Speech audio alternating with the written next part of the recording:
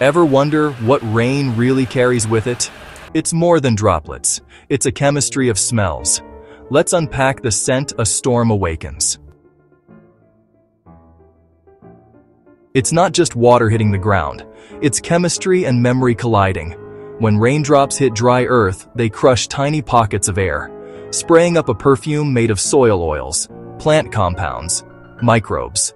The dominant scent, petrichor, comes from oils released by plants and a compound from soil bacteria called geosmin. Our noses are crazy sensitive to geosmin. A single molecule can flip a memory switch. Add ozone blown down from thunderclouds, and the clean metallic tang that sharpens everything. So that scent after a storm is nature's layered handshake. Plants, microbes, lightning, and dust all saying, "We're here."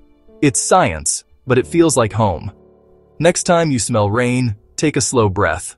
You're literally smelling the planet exhaling.